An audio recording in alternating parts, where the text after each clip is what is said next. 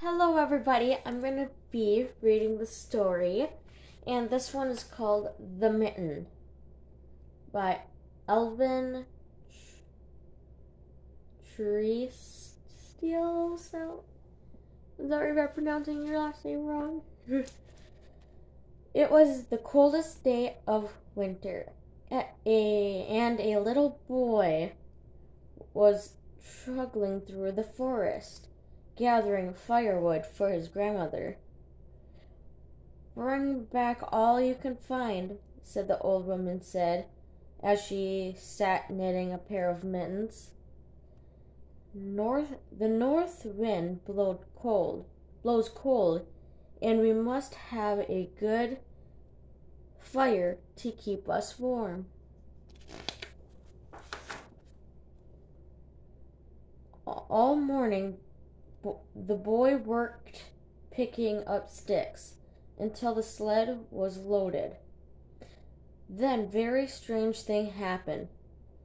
Just as he picked up the last stick, he dropped one of his mittens in the snow. Now the boy could do this on the coldest day of winter. I'll never know, but that's the way my grandfather tells the story. Off he went with his load of wood. The mitten was left laying on a snow drift. As soon as he went out of sight, a little mouse came circling through the woods. She was very cold, and when she spot the little boy's mitten with furry fur cuffs, she popped right in to get warm. It was just the right size for the tiny mouse. Later, a green frog came hip-hopping over the snow. "Anybody home?" she asked. She saw the mitten. "Only me," said the mouse. "Come in quickly before you freeze." They had no sooner settled themselves snugly in the red wool lining when an owl flew down. "May I join you in the lovely mitten?" he asked. "If you mind your manners," said the mouse, for the owl made her nervous, and it wiggled around too much, added the frog, because it was a bit tight in here. It wasn't long before a rabbit came down the forest path. "Is there enough room for me in that nice warm mitten?" asked the rabbit. "It's awfully cold out here." "Not much space," said the mouse, the frog, and owl. "But come in. We'll do what we can do." Even before the rabbit had gotten herself tucked in, a fox came up to the mitten.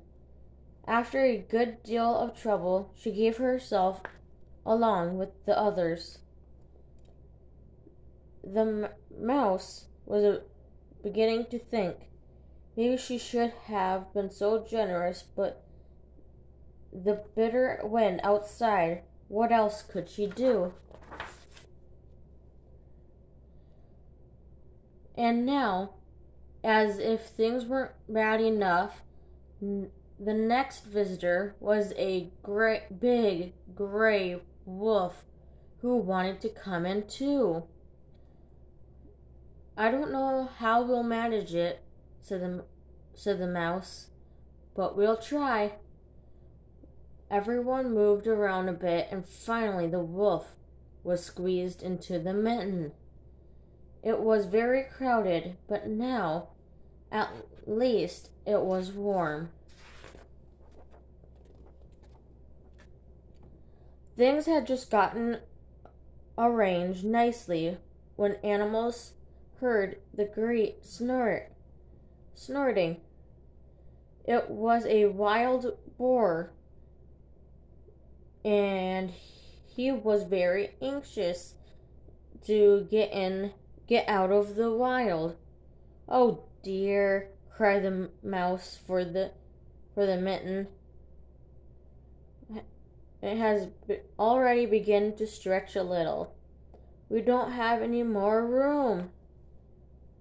"I'll be very careful," said the boar. He scrunched himself into the mitten along with the mouse and the frog and the owl and the rabbit, the fox, and the wolf.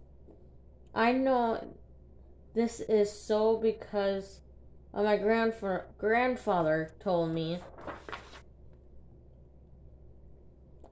But the worst was yet to come.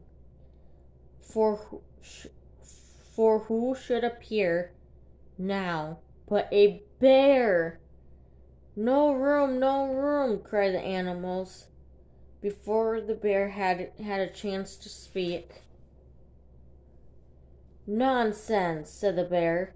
"There's always room for one more." Without much as a please or a thank you, he began crawling into the mitten. He put his paw first, and the mitten creaked and groaned. He put his other paw in, one seemed to pop.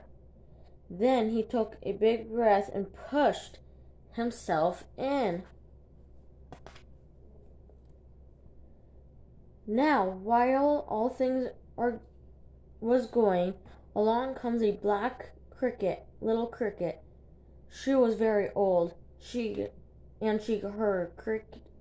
creaky legs ached with the cold. When she saw the mitten, she said to herself, "Now that looks like a warm place. I'll just hop over there if I can squeeze in too." But me, that's all that was needed to finish the poor old mitten. The cricket had no more than to put her first scratchy foot inside when, with a rip and a snap, the stitches came apart. The old leather cracked, and the soft red lining split in half, popping all the animals into the snow. Well, at the very moment the boy discovered that he had only one mitten. Back he went where he might have dropped the other one, but he could find where the ripped apart in pieces. He thought it was the mouse scurrying away with a big red wool perch on her head. It looked a lot like the lining from the thumb that had been missing. "Oh well," said the boy as he snuggled around his hand inside his coat. "My grandmother will surely have my new mittens finished by now." Then he hurried home, with the north wind nipping at his cheeks.